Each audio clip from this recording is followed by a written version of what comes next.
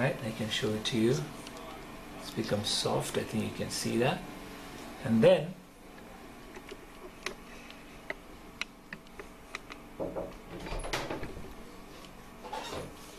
next week will be the same. so we come back and have this wax sheet that's been softened. I want to place it. Okay, I want to place it. When you soften the wax, remember that it will become soft, and so it may become flexible a lot. So you need to support it till it hardens up, right? I think that's stating the obvious there. But you see here a little bit, here it's kind of gone close, so you need to just maybe open it out a bit. Yeah, see that? It's really that simple. If it's boxing wax, you don't really need to heat up so much. It just adapts even without heating. So yeah, so very simply I've adapted that very easily. I think you can see that very clearly, right? This area also adapted out very clearly, and this part needs to be adapted. Once this is done, you see the back. The back of the impression is like this. Yeah, it needs to be sealed in so that it doesn't come off, right? And it doesn't allow any water or any plaster or stone to flow out, especially stone, because you're going to be using stone to pour the master cast. So I'm going to just show you the sealing again. The back end of the instrument, I'm just heating it up. There you go. Melting the wax onto your beading wax, and you're essentially sealed up.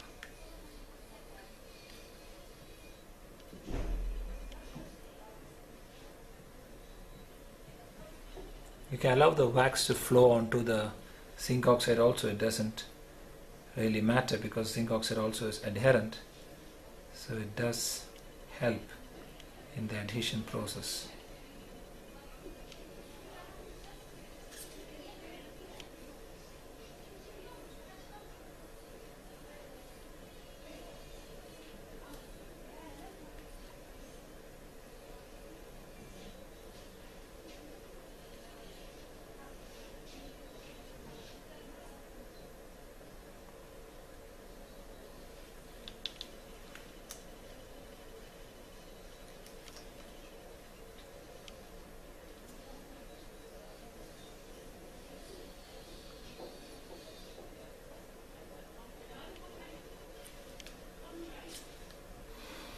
Okay, going over to the other end, on the other side, seal it up.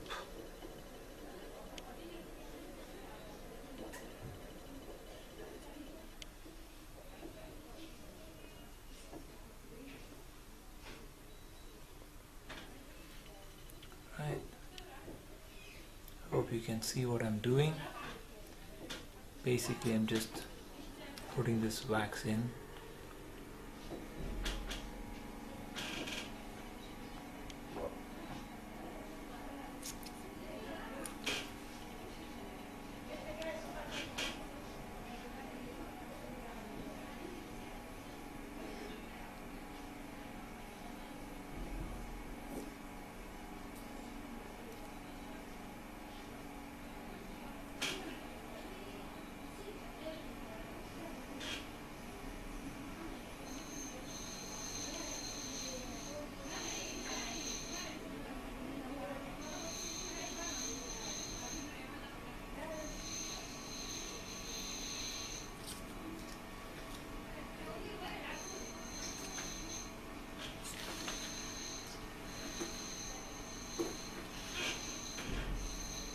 Okay,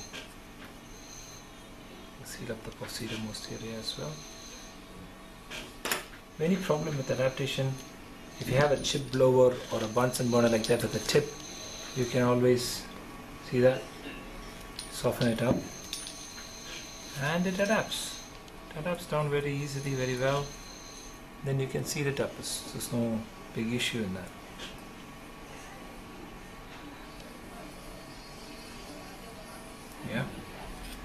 Now of course, as you can see very clearly here, I have my boxing done 3/4 of the way, 1/4 is open, so obviously I want to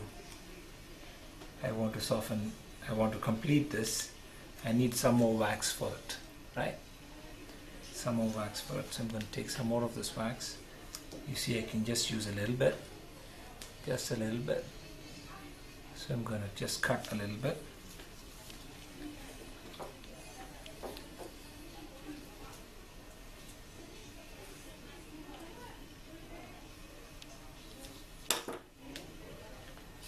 Yeah, and this bit we are going to adapt it to close this side, this space. Okay, again you want to soften the material so that it is flexible, because it's very cold right now. This is Benghazi on December 12th, I presume, so it's pretty cold. It's pretty cold. Here we go. So adapt it here, right? I've adapted it. As you can see, I will get 2 joints, one here and one here. I'll have to seal that up. On the inside it looks okay. I'm going to have to seal up the inside as well a little bit and the outside as well. So first the outside. First you want to seal up the outside. Heat your instrument. Flex this in. Push it onto that. Yeah. Heat up your instrument. The back of the instrument again. Heat up your instrument and seal.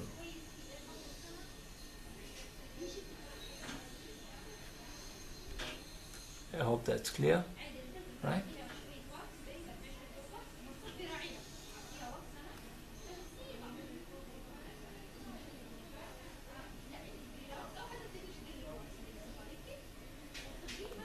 Yeah. Now as far as the joints go, the joints just sealed up by angling your instrument across it. Angling it up, it flows and it should seal up. And come to this as well. Yeah, angle it a little bit.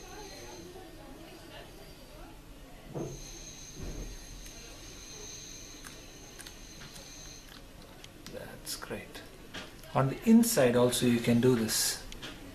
If you can see that, if you can see it, there is one piece of wax.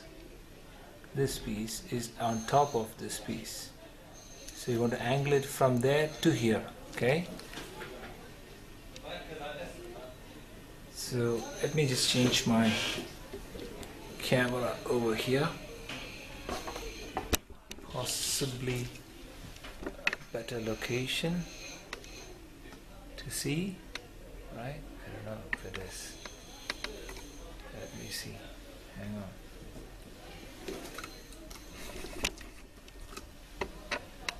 Okay. All right.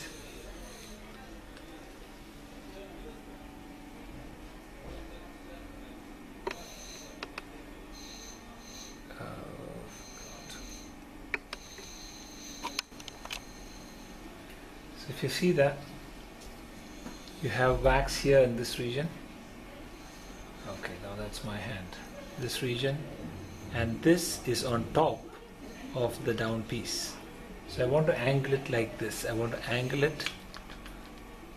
like this from the top to the down. Okay. I'm going to use the back of my instrument like before. All right. And heat it up. I'm just going to touch it, angle it, and touch it so that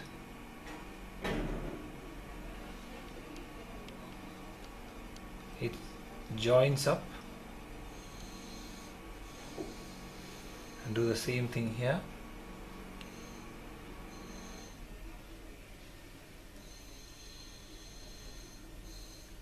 That's it, it's done. Right, it's done. You want to do some amount of sealing on the inside, that is between the beading wax and the boxing wax. between the beading wax and the boxing wax. This juncture, if you want to do some sealing, you can do it as well. That is also again easily done with the back of the instrument. All you need to do is heat up the back of the instrument, right, and then just touch. You're touching from the beading to the boxing, and you allow some of the beading material to flow.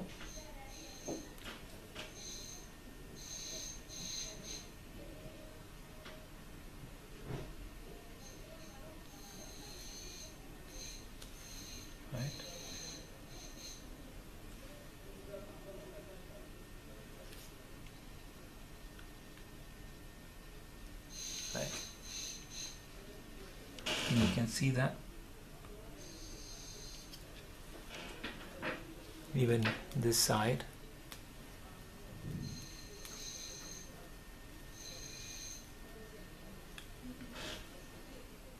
even anteriorly. Yeah, so it's reasonably beaded. The way to check this, if it is really good, is to be by pouring some water. But before that, I just want to take off this. I want to also check my heights.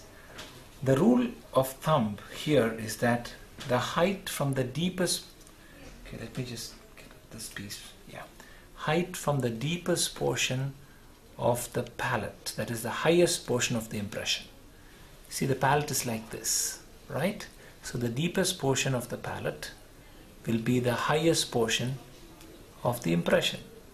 The deepest portion will be the highest portion of the impression. So from the deepest portion, if I were to just stick this wax, because it's quite sticky, and make a mark, yeah, take it out, and I can darken my mark here, darken my mark, right? You can darken it onto this side. The minimum height you need from the deepest portion of the palette should be 13 millimeters, so that the cast has enough thickness. So you want to check that if it's 13 millimeters. So you get a ruler and have a look at it. Okay, we have a ruler here, and as you saw before, I made my mark, and you want to check how much it is. As you can clearly see, the mark that I have, I'm going to stick it up here so that it's clear. I'm not going to press too much because I don't want to distort my wax.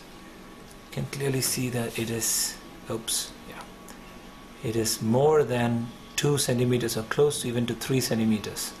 So that's too much actually, but I need the minimum, and I'm going to remove the excess with a trimmer when I'm done.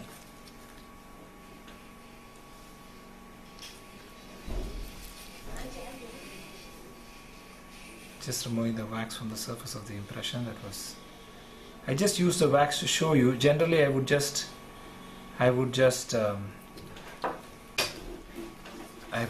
use a scale, a ruler directly. Now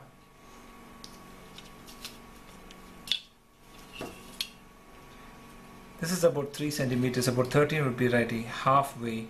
So I'm going to just use about a little less. I'm going to make a little bit of a mark at 1.2, 1.7, right? And then I'm going to use it, 1.7, I'm going to use it to mark out my other areas. Alright, mark at 1.7. I'm going to use it to mark out my other areas. Alright, let's go to the side.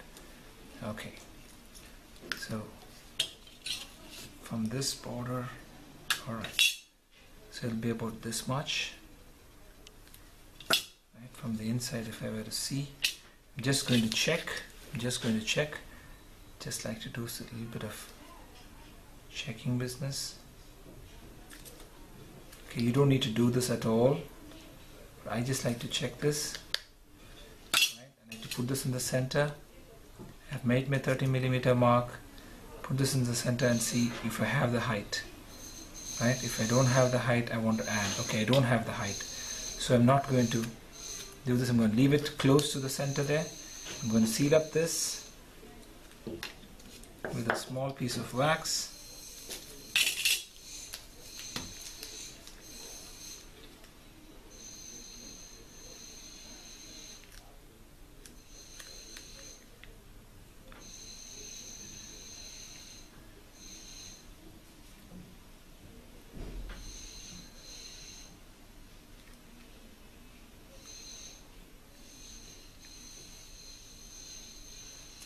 Okay, just seal it up, smoothen it down with an instrument, both on the outside and on the inside, so it's smooth, right? So I'm going to leave it at this height because I can clearly see that anything less than this is going to be short. This side I'm going to take off this wax because I don't need that much height. Okay, so I've drawn that line there, as you can see, a thin mark. This side is correct in its height, so I'm not going to reduce any more, but the posterior part is excess, so is this side, so I'm going to take off that. Very easy, just like before. Go in and then pull along the line. Instrument needs to be hot so that you don't distort your wax in the process.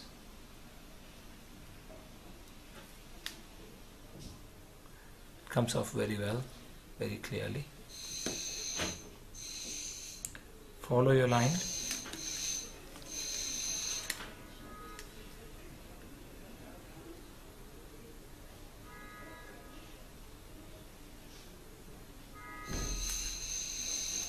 Right, so we have the height corrected, and this is the thing that we're going to pour. And to check if it's all well and sealed, you want to pour some water, right, and you want to see if there are any leaks. I want to show this to you from a different angle, so I'm going to just keep it down here. Right. Okay, we pour it back.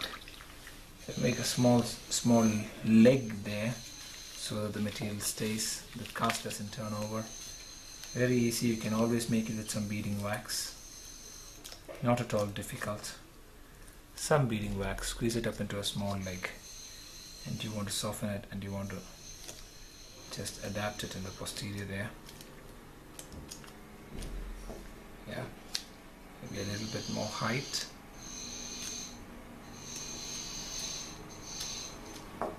Yeah, okay. One more on the other side.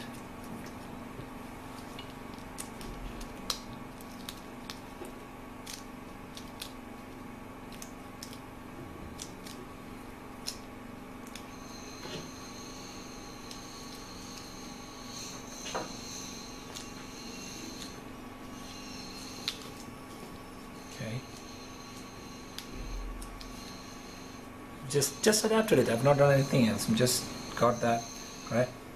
I'd like to have maybe a little bit more height there because I've got a big handle. I like it to be. So I'm going to take these guys off to a nice big. Soften it a bit. Adapt it there. Done. Take off this guy. Add some more.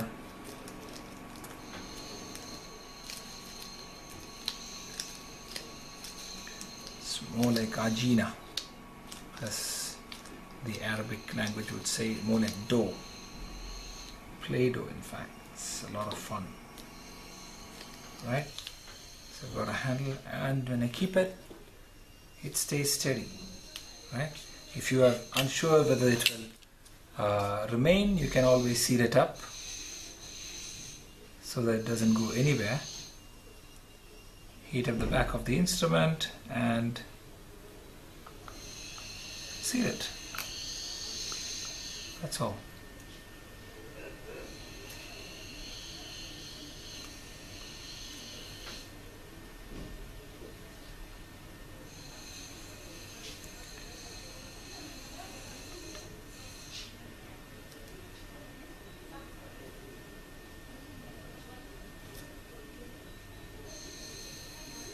Okay, so that's it.